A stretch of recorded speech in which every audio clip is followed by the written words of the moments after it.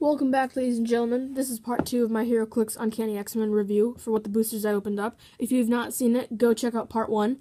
And, well, if you're still here, then you're looking for part 2. Today, I'm reviewing the uncommons. I have just about 8 of them to review. 1, 2, 3, 4, 5, 6, 7. 7 of them to review for you guys. I did part 1, which is the commons. In part 3, I will be unboxing. I will be reviewing the rares and the chase that I pulled. So without further ado, let's go ahead and hop right into the uncommons that I pulled. I'm going to go ahead and quickly cycle through the cards just to show you really briefly who I got. So we have Cyclops, Caliban, Brood, Beast, Sabretooth, John, Greycrow, and Juggernaut. That's a mouthful. John Greycrow. Yikes, I hate to have that name. So, we have Cyclops here. Go ahead and look at his card right now. He's actually pretty cool. He's part of the all-new X-Men, so I don't really know who he is. Yeah, he's still Scott Summers. He's just got a different outfit on. So, where is he? I'm blind. He's the first row. Okay. So, he's 100 points. A little more expensive. I really like the red translucence that they used for his laser beam. Looks really nice. Gonna go and cycle through his dial. You can go ahead and take a look at it if you want. I'm not gonna go really too in-depth with these guys. If you want me to, I could. Just drop a comment down below asking. But I'm just gonna do what I feel like. Next up, we have Caliban. He is pretty cool, actually. I like him. I have to like the sculpt of him and his Morlocks. So, here's what he looks like. He's 40 points. He's pretty dang cool, if I do say so myself. And a lot of these guys don't do much, but honestly, I think that they'd be pretty fun to play in some events. We have Brood here. Just the regular one. I actually don't know what these guys do, so I'm probably going to build a fun team of Broods. Have like 2 Brood Queens and like 4 Broods. This is what the Brood dial looks like. It's 30 or 50 points, if you can see that on the card. It's kind of hard to see its dial, so I'm just going to slowly kind of click through it. So not bad. Yeah, there we go. Next up, we have Beast. Go and take a look at his card.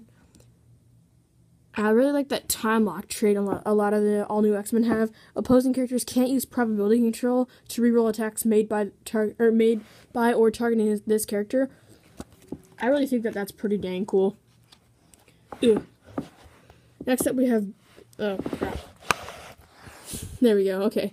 Here we have Beast's dial. He actually does have Outwit, so that's pretty good. He's probably one of the only characters in the set with Outwit. I don't know many others who do have it. And he also has support at the end, so a nice 75-point character for an all-new X-Men theme team, a past or a scientist theme team. So there's always that option as well.